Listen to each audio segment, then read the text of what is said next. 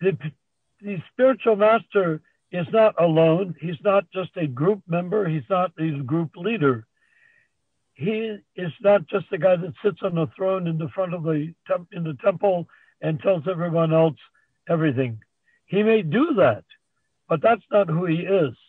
Who he is a transparent via medium through the other disciplic succession members.